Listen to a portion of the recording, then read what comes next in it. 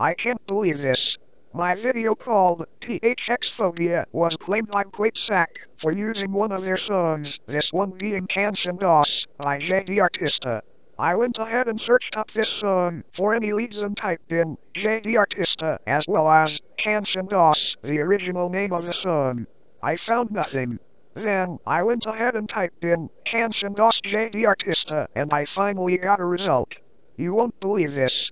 After skimming through the video I have found that this song is just a loop of the deep note for 1 minute and 50 seconds. THX clearly does not own the rights to this song and they are illegally profiting off of someone else's creation, which is the deep note by James Moore, made for THX Limited. This is vital grounds for THX to file a class action lawsuit against THX. YouTube, do something about this.